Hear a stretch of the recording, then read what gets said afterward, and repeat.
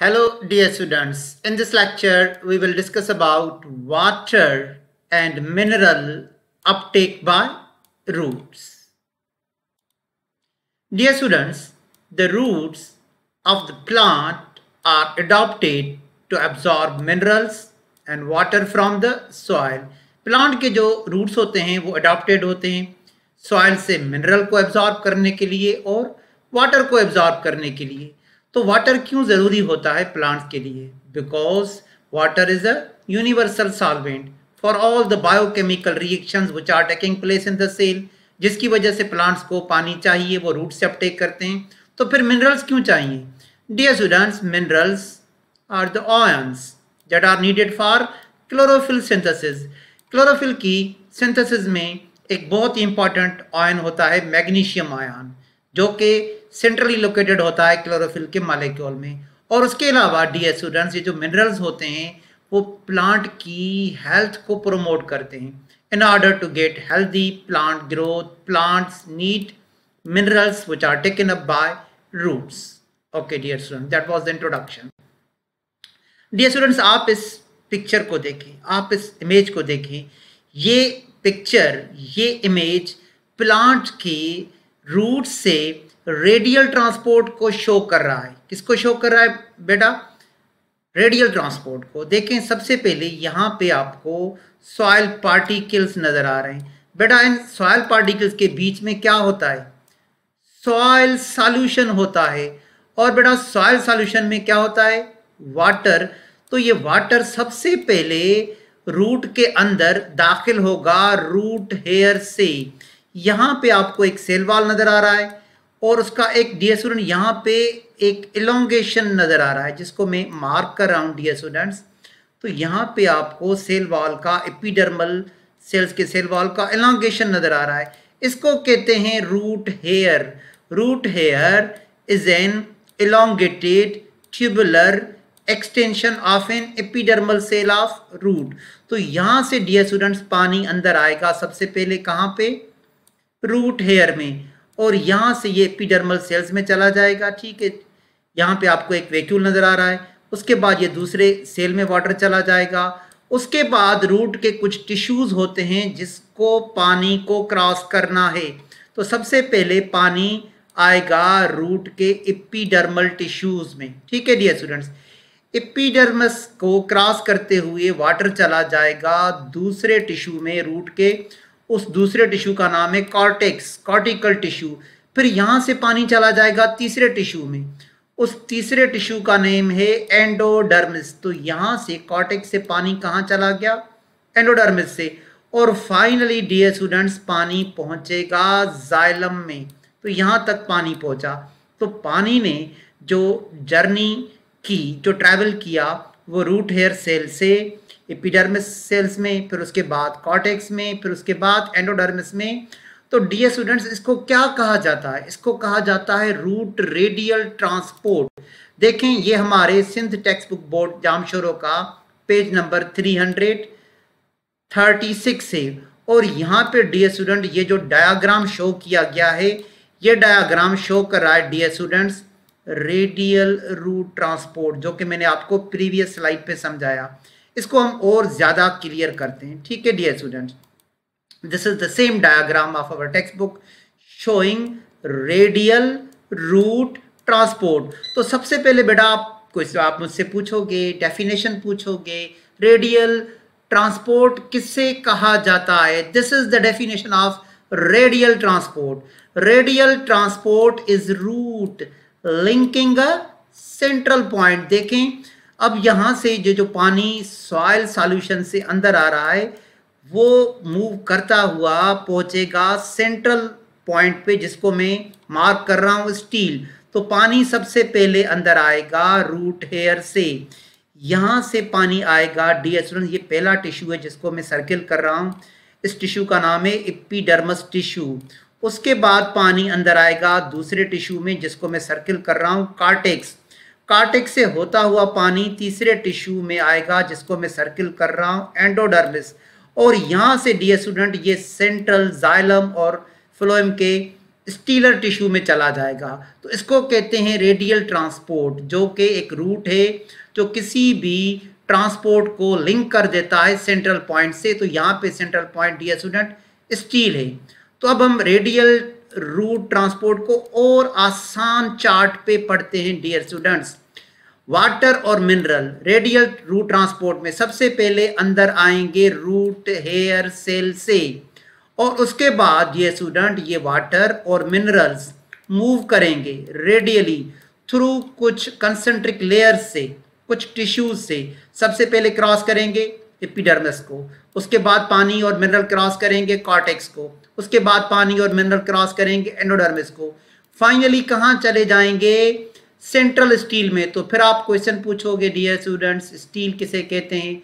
What is steel? This is the definition of steel. Steel is the central core मास किसका? Of the stem and root. ये steel stem में भी होता है, root में भी होता है, और हम यहाँ पढ़ रहे हैं रूट को। Okay, of a vascular plant consisting of vascular tissues, उसमें जाइलम भी आ गया और डियर स्टूडेंट फ्लोएम भी आ गया। तो this is the chart showing radial root transport. तो डियर स्टूडेंट, जैसा कि मैंने कहा कि पानी को रूट के कुछ टिश्यूज को, कुछ कंसेंट्रिक लेयर्स को क्रॉस करना होता है। तो वो 3 इंपॉर्टेंट टिश्यूज हैं जिसको पानी को क्रॉस करना है। देखिए डियर स्टूडेंट, सबसे पहले पानी अंदर आएगा एपिडर्मल सेल्स के एलोंगेशन से, जिसको आप और हम क्या कह रहे हैं? Root hair. तो यहाँ से पानी पहले जाएगा एपिडर्मिस के टिश्यू में, फिर यहाँ से डियर स्टूडेंट्स पानी जाएगा कॉर्टेक्स के टिश्यू में, यहाँ से पानी जाएगा एंडोडर्मिस के टिश्यू में, फिर यहाँ से चला जाएगा वो सेंट्रल स्टील यानी जाइलम के वेसल्स में या जाइलम के सेल्स में। तो अब आपको मैं सिंपल डेफिनेशन पढ़ा रहा हूँ इन तीनों टिश्यूज की। ठीक है डियर स्टूडेंट, पहला टिश्यू कौन सा है? Epidermis. Very simple definition, this is the outer layer of the sales with root hair cells, जहाँ पे रूट हेयर के एलोंगेशन आपको नजर आ रहे हैं। उसके बाद डियर स्टूडेंट्स हम डिफाइन करते हैं कॉर्टेक्स को। What is cortex? This is the inner side of the epidermis tissue. तो कॉर्टेक्स में एक पेरेन्काइमा के सेल्स होते हैं, ये एपिडर्मिस से इनसाइड पे लोकेटेड होता है। और उसके बाद endodermis, endodermis this is the inner most layer of the cortex. Cortex के अंदर वाले हिस्से पे एंडोडर्मिस होता है। तो पानी को इन तीनों टिश्यूज को क्रॉस करना होता है। ठीक है डियर स्टूडेंट्स, तो ये हो गया रेडियल ट्रांसपोर्ट। देखें मैं सिंप्लीफाई कर रहा हूँ रेडियल ट्रांसपोर्ट को। पानी अंदर आएगा रूट हेयर सेल से, उसके बाद रेडियल ट्रांसपोर्ट में डियर स्टूडेंट सबसे पहले इसको क्रॉस करना है एपिडर्मिस के टिश्यू को। ठीक है, और पानी हमेशा क्रॉस करेगा from higher water potential to lower water potential, जिसको आप और हम ऑस्मोसिस कहते हैं। उसके बाद उसको क्रॉस करना होगा सेकंड टिश्यू कॉर्टेक्स को, जिसको मैं यहाँ पे सर्किल कर रहा हूँ। उसके बाद इसको तीसरे टिश्यू को क्रॉस करना होगा डियर स्टूडेंट्स, उसको क्या कहते हैं? एंडोडर्मिस। और फाइनली वो स्टीलर रीजन के जाइलम में चला जाएगा। इसको कहते हैं रेडियल ट्रांसपोर्ट। तो कौन से पाथवेज अवेलेबल हैं, कौन से रूट्स अवेलेबल हैं? Dear students, the roots of water that can take through the root. 3 pathways हमारे टेक्स्ट बुक में मेंशन किए गए हैं dear students. 3 pathways are available for water to enter xylem. देखें कौन कौन से। पहला है cell to cell pathway, also known as cellular pathway. मगर इस पाथवे में हर सेल के अंदर मौजूद जो वैक्यूल होता है उसको पानी को क्रॉस करना होता है, जिसकी वजह से इसको एक और नाम दिया गया है वैक्यूलर पाथवे। उसके बाद हम पढ़ेंगे सिंप्लास्ट पाथवे और सबसे लास्ट में हम पढ़ेंगे एपोप्लास्ट पाथवे। तो 3 पाथवे अवेलेबल हैं बेटा, एक cell to cell pathway, cellular pathway, vacuolar pathway, दूसरा सिंप्लास्ट पाथवे और तीसरा एपोप्लास्ट पाथवे। डियर स्टूडेंट, हम स्टार्ट कर रहे हैं ट्रांसपोर्ट ऑफ वाटर की पहले पाथवे से। Cell to cell pathway, cellular pathway, also called vacuolar pathway. देखें वैक्यूलर पाथवे क्या होता है डियर स्टूडेंट। यहाँ पे सॉइल है, सॉइल में सॉल्यूशन होगा और सॉल्यूशन में क्या होगा? वाटर। तो सबसे पहले डियर स्टूडेंट जो एपिडर्मल सेल्स के एलोंगेशन होते हैं उसको आप और हम क्या कहेंगे डियर स्टूडेंट्स? उसको आप और हम कहते हैं रूट हेयर। तो रूट हेयर से पानी अंदर आएगा। हम पढ़ रहे हैं cell to cell pathway, vacuolar pathway. तो यहाँ से पानी सबसे पहले सेल वॉल को क्रॉस करेगा, एपिडर्मिस के सेल्स के सेल वॉल को क्रॉस करेगा, फिर डियर स्टूडेंट्स प्लाज्मा मेम्ब्रेन को क्रॉस करता हुआ साइटोप्लाज्म में पहुंचेगा। और यहाँ पे आपको एक अदद वैक्यूल नजर आ रहा है डियर स्टूडेंट्स, वैक्यूल के टोनोप्लास्ट को क्रॉस करेगा। मैं शॉर्ट फॉर्म में टीपी लिख रहा हूँ। तो पहले सेल वॉल, फिर डियर स्टूडेंट सेल मेम्ब्रेन, फिर साइटोप्लाज्म, फिर टोनोप्लास्ट, और पानी कहाँ आ गया? वैक्यूल में। ठीक है डियर स्टूडेंट, फिर ये पानी वैक्यूल की टोनोप्लास्ट को क्रॉस करेगा, फिर साइटोप्लाज्म को क्रॉस करेगा। उसके बाद दोबारा दूसरे सेल में जाने के लिए पहले सेल वॉल को क्रॉस करेगा, फिर सेल मेम्ब्रेन को क्रॉस करेगा, फिर साइटोप्लाज्म से होता हुआ टोनोप्लास्ट को क्रॉस करके दूसरे सेल के वैक्यूल में चला जाएगा। और अब हम यहाँ पहुंचे हैं कॉर्टेक्स के सेल्स पे। फिर ये वैक्यूल के टोनोप्लास्ट को क्रॉस करेगा, फिर इसको दूसरे सेल में यानी एंडोडर्मिस के सेल्स में जाने के लिए दोबारा से एक सेल वॉल को क्रॉस करना पड़ेगा, सेल मेम्ब्रेन को क्रॉस करना पड़ेगा, फिर साइटोप्लाज्म को क्रॉस करता हुआ इसको फिर टोनोप्लास्ट को क्रॉस करना पड़ेगा, फिर ये एक वैक्यूल में चला जाएगा, फिर दोबारा से टोनोप्लास्ट को क्रॉस करके साइटोप्लाज्म, फिर सेल वॉल, फिर सेल मेम्ब्रेन से होता हुआ फाइनली ये पानी पहुंचेगा जाइलम के पास। तो ये है डियर स्टूडेंट्स वैक्यूलर पाथवे, जिसमें हर सेल के अंदर पानी को कम से कम वैक्यूल से क्रॉस करना जरूरी होता है, जिसकी वजह से ही तो हम इसको वैक्यूलर पाथवे कहते हैं। तो डियर स्टूडेंट्स, जो मैंने पहला पाथवे आपको पढ़ाया cellular pathway also known as vacuolar pathway, आप सीक्वेंस नोट करो डियर स्टूडेंट्स। सबसे पहले वाटर की मूवमेंट होगी तो पहले उसे सेल वॉल को क्रॉस करना पड़ेगा, फिर प्लाज्मा मेम्ब्रेन को क्रॉस करना पड़ेगा, फिर साइटोप्लाज्म को क्रॉस करते हुए वैक्यूल की टोनोप्लास्ट को क्रॉस करके उसको सेंट्रल वैक्यूल में आएगा। तो अब आप याद रखें वैक्यूलर पाथवे सेल्यूलर पाथवे में पहले पानी सेल वॉल को क्रॉस करेगा, फिर सेल मेम्ब्रेन को क्रॉस करेगा, फिर साइटोप्लाज्म से क्रॉस करता हुआ टोनोप्लास्ट को करता हुआ क्रॉस वैक्यूल में पहुंचेगा। And this is repeated for vacuole of each cell, that is why we से वैक्यूलर पाथवे। अब हम आते हैं दूसरे पाथवे की तरफ, जिसको आप और हम सिंप्लास्ट पाथवे कहते हैं। अब दूसरा पानी के लिए जो रूट पाथवे जो रास्ता मौजूद है वो है डियर स्टूडेंट सिंप्लास्ट पाथवे। अब आप यहाँ पे देखें एपिडर्मिस और कॉर्टेक्स के सेल्स में बीच में यहाँ पे आपको, जहाँ पे मैं मार्क कर रहा हूँ, एक साइटोप्लाज्मिक कनेक्शन मिलेगा। उसको क्या कहते हैं डियर स्टूडेंट्स? प्लाज्मोडेस्मेटा कहते हैं। तो अब यहाँ पे देखें कॉर्टेक्स और एंडोडर्मिस के बीच में भी प्लाज्मोडेस्मेटा मौजूद हैं। तो जब पानी एक सेल से दूसरे सेल में जाएगा, मगर डियर स्टूडेंट्स उसको वैक्यूल को अब क्रॉस नहीं करना, सिंप्लास्ट पाथवे में वो वैक्यूल को क्रॉस नहीं करता, डायरेक्ट साइटोप्लाज्म से प्लाज्मोडेस्मेटा को क्रॉस करते हुए पानी एक सेल से दूसरे सेल में चला जाता है। इसको आप और हम कहते हैं सिंप्लास्ट पाथवे। अब डेफिनेशन पढ़िएगा सिंप्लास्ट पाथवे का। इन सिंप्लास्ट pathway water moves from cytoplasm to cytoplasm via cytoplasmic connections known as plasmodesmata। देखिए डियर स्टूडेंट, हम एपिडर्मिस से स्टार्ट कर रहे हैं। पहले ये पानी रूट हेयर से ही अंदर आएगा, तो अब यहाँ पे पानी पहुँच गया कहाँ पे? एपिडर्मिस के सेल्स के साइटोप्लाज्म में। अब डियर स्टूडेंट ये वैक्यूल को क्रॉस नहीं कर रहा, ये डायरेक्ट साइटोप्लाज्म को क्रॉस कर रहा है। साइटोप्लाज्म को क्रॉस करके दूसरे सेल के साइटोप्लाज्म में चला गया। तो उसने किसको क्रॉस किया? प्लाज्मोडेस्मेटा को। तो आप डेफिनेशन पूछोगे प्लाज्मोडेस्मेटा की, dear students plasmodesmata our channels that directly connect the cytoplasm of neighbouring plant cell. तो एक प्लांट सेल अपने दूसरे नेबरिंग प्लांट सेल से कनेक्टेड होता है प्लाज्मोडेस्मेटा के थ्रू। और देखें अब यहाँ से एपिडर्मिस से कॉर्टेक्स तक सिंप्लास्ट पाथवे, यहाँ से भी पानी ने प्लाज्मोडेस्मेटा को क्रॉस किया, तो कॉर्टेक्स से एंडोडर्मिस तक भी क्या हुआ? एंडोडर्मिस तक भी सिंप्लास्ट पाथवे, और यहाँ से पानी चला गया जाइलम की तरफ। तो अब ये भी सेल्यूलर पाथवे।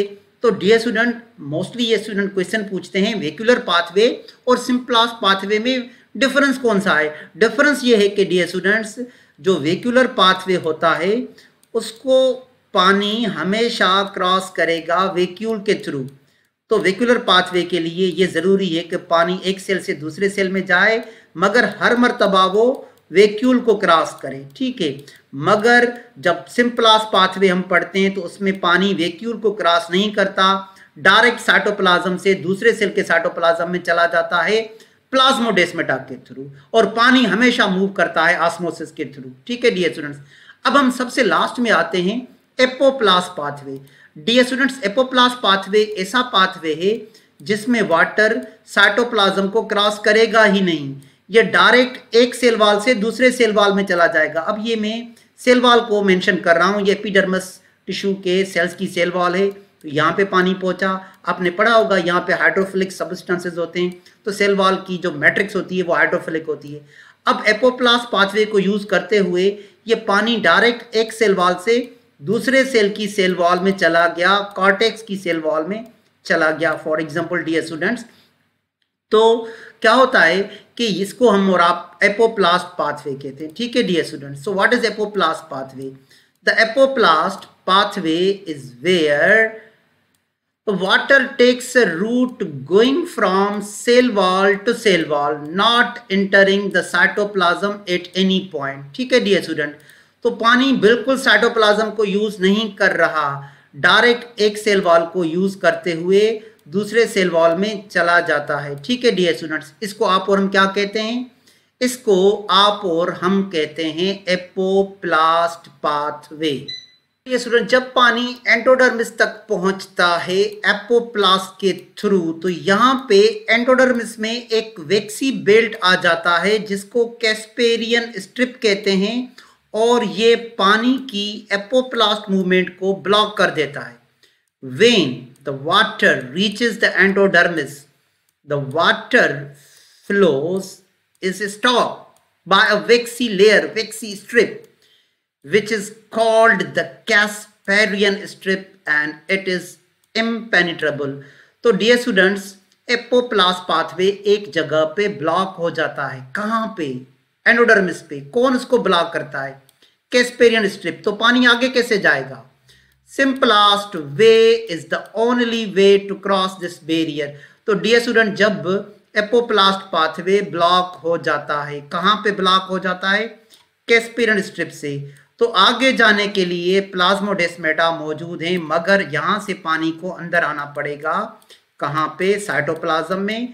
फिर आगे जाने के लिए एक ही रास्ता मौजूद है, प्लाज्मोडेस्माटा सिम्प्लास्ट। तो अगर एंडोडर्मिस में एपोप्लास्ट पाथवे को कैस्पेरियन स्ट्रिप ब्लॉक कर देता है तो पानी आगे जाएगा, जाइलम तक जाएगा, मगर उसके लिए एक ही रास्ता है, symplast pathway is the only way to cross the barrier. तो डियर स्टूडेंट्स, आज हमने Uptake of water and minerals by roots पढ़ा। Thank you dear students.